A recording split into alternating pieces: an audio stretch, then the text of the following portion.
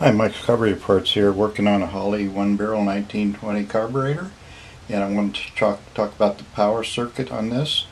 The power circuit is used to add more fuel to the system at high speeds, more fuel than the main jet will allow through here. And so what happens is at idle you get the most vacuum in your carburetor, and your vacuum starts here, travel up through the carburetor, up to this hole right here, and you have your economizer diaphragm here, fits right there.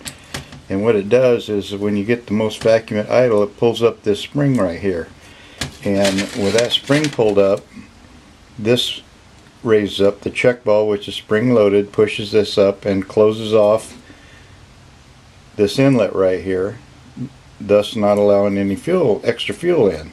Now when the vacuum starts to drop, this, due to the spring here, pushes this stem down, and that opens up like that. You see how it moved? Okay, that opens up the check ball and allows more fuel in here, adding to the main, and gives you fuel to run at high speed. And that's it on the power system. That's how it works. Thank you for watching.